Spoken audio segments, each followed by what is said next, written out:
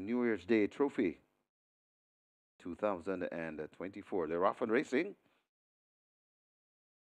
coming out in a heap as they missing the rate a bit. That's Empress Link and To Kill a Mockingbird.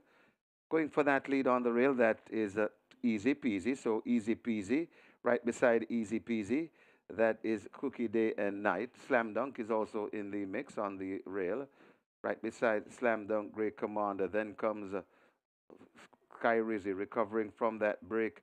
That is She's My Hedge Fund as they pass the fourth.